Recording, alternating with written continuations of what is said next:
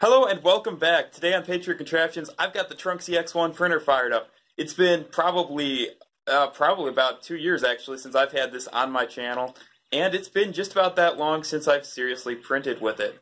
Mainly being because when I moved this printer up here, it got completely screwed up calibration-wise, so I've been spending some time just getting it to the point where it can actually print again. And now that it's printing, I've got a little project for it.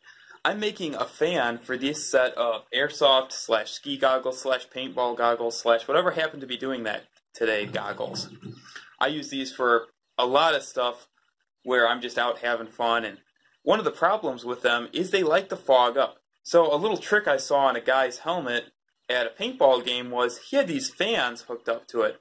So I thought I could buy a fan kit for like 20 bucks, or I could 3D print one for next to nothing and mount a little computer fan, which is about $1 to $2 on eBay, in it, and do the same exact thing by piping a little PEX tubing to the front of my helmet. So that's what I'm trying to do here today. Let's get into it.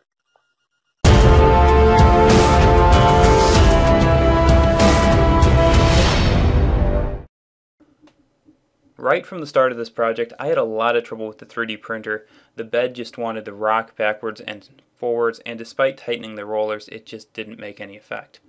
That being said, in order for the next clip to make sense, I would just want to explain my original design, which was to have the 3D printed part and the fan mount to the back of the goggles strap, and then route the air through PEX tubing up to the front to then clear the fog out of the goggles. So as you can probably tell right off the bat, this is a different day. What happened yesterday was I did get the print to print off of the Trunksy X1. You can see it right here. Turned out okay. I put some silicone in the bottom of it there just to try to seal it up. Put the fan on it and tried to have it blow through the tubes. The problem was it just wasn't putting enough airflow out.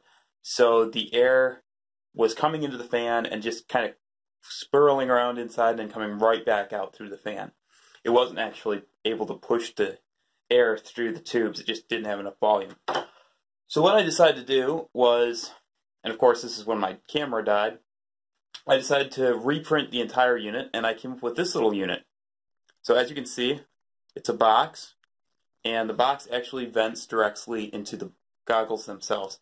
And then up on top, I've got just a cover on it. So very simple unit. And the main difference between this and the other one is this one has full airflow through it. So I finished wiring up the circuit for our fan. As you can see, I've got my 9-volt, then I've got it connected to a switch, and it just comes around here and back into the fan itself. You'll notice the blue wire is hanging loose. That's just because this is a feedback wire to tell a computer that's actually running, so it's not actually needed to run the fan. So we've got the wiring hooked up, we've got our little goggles set up here. Time to put them on and see if I can get it to work. I gotta put this on over my head like that.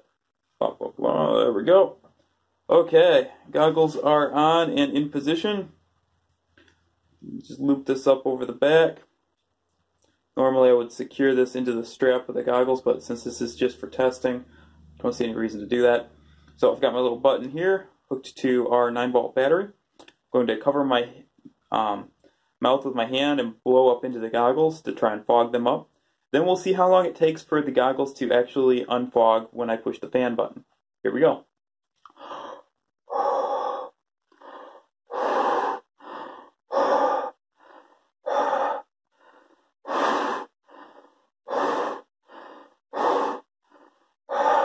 I don't know how well you guys can see, but I'm completely fogged now. Hitting the button. I can't even see the camera. Hopefully this is showing up. Oh, there we go, yep. We're getting some fog dissipation. And yeah, it's clearing out nice.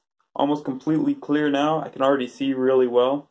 There's just one little spot in the top right, and yep, we are clear. So that took maybe 5 seconds. Let's try while the fan's running, see if I can blow in there, see if I can even get it to fog.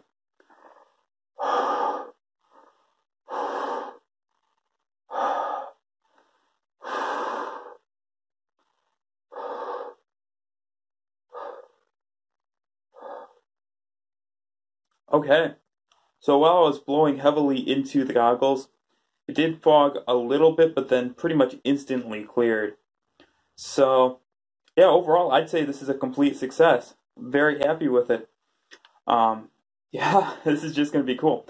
As I said earlier, this is going to be the Mark 1 version. Obviously, this is a bit big for the head, but hopefully, if you guys enjoy this and you comment below, we'll be building and 3D printing an entire Mark 2 setup, which will fit right along the top of the goggles. That's the long-term plan here. I want to make this as compact for snowboarding as possible. So, thanks for watching. If you enjoyed this video, be sure to subscribe, like, comment, and share it. Also, check out my other videos. I've got a ton of cool videos out there. A lot of homemade bicycles. My Juggernaut armor is crazy. It's like Iron Man. And then I also have some bicycle videos where I'm building trailers, and we'll be seeing more boat videos in the future too. Have a fantastic day. Patriot Contraptions, signing out.